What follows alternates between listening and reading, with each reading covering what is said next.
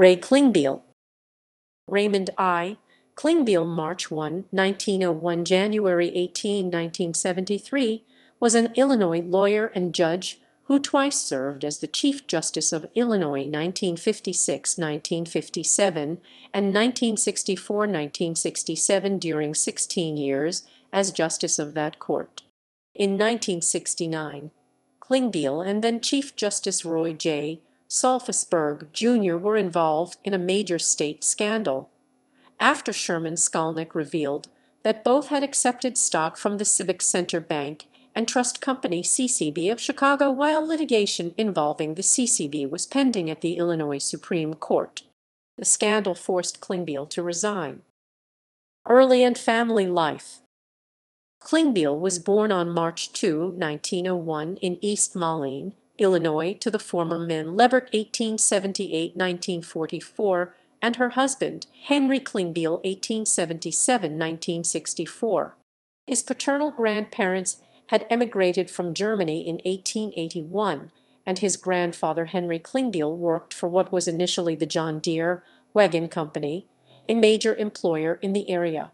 Ray Klingbiel attended public schools in East Moline and then attended the University of Illinois, which awarded him a law degree in 1924. While there, he was a member of the Phi Delta Phi legal fraternity. He later received an honorary doctorate of law from the Chicago-Kent College of Law and was active with the Rotary Club and the Masonic Lodge, achieving the 33rd degree. Early legal career. Upon admission to the bar, Klingbiel returned to East Moline and served as a city attorney for 12 years. He then won election as mayor and served from 1939 until 1945. During this period, Klingbiel established a reputation as a kingpin in the Rock Island County Republican Party and downstate Illinois political power structure, in part as he was the county campaign manager for Governor Dwight Green, who won election in 1940 in the backlash against the New Deal. Judicial career.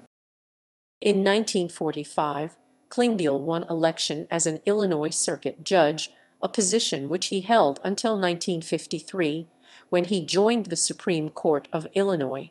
He served as member for the 4th District from 1953 to 1963, and then, following an amendment to the judicial article in the Illinois Constitution in 1962, as member for the 3rd District from 1963 to 1969.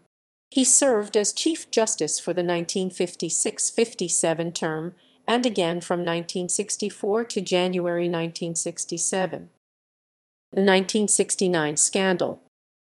In 1969, Sherman Skolnick, head of the Citizens Committee to clean up the courts, examined the stockholder records of the Civic Center Bank and Trust Company (CCB) and discovered that both Klingbiel and Chief Justice Roy Solfisburg owned stock in the CCB.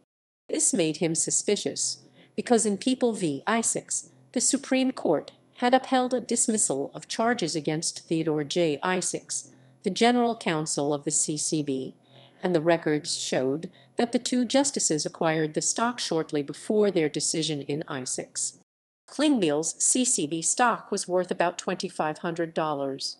Skolnick contacted several members of the media, and the story was broken in the Alton Evening Telegraph before being picked up by all the major papers.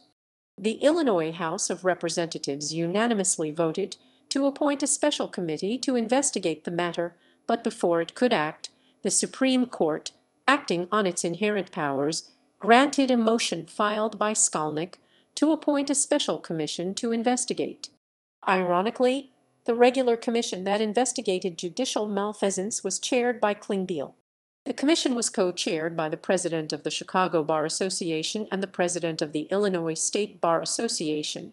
They named John Paul Stevens, a private practitioner with a thriving antitrust practice, as their independent counsel, thus setting the stage for Stevens' meteoric rise to the Supreme Court of the United States. During the course of the investigation, Klingbiel initially said that he had purchased the stock long after the decision in Isaacs, but when it was revealed that he had received the stock as a gift before the decision, he claimed that the stock was a campaign contribution, which did not seem plausible since it was received after the campaign was over and his campaign fund still had money in it. Stevens' investigation further revealed that Klingbiel was assigned the decision in Essex, though it was not his turn in the court's rotation, and he discovered evidence of Solfisburg suggesting that CCB officials do something nice for Klingbiel. When the commission reported back, it recommended that both Klingbiel and Solfisburg resign, which they grudgingly did a short while later. Klingbiel remained bitter about the political push which took him from the bench, and to the end refused to admit that he had done anything wrong. Death and legacy. Klingbiel died in East Malines less than a year after his wife, the former Julia L. Stone, and was buried beside her at Rose Lawn Memorial Estate in Malines.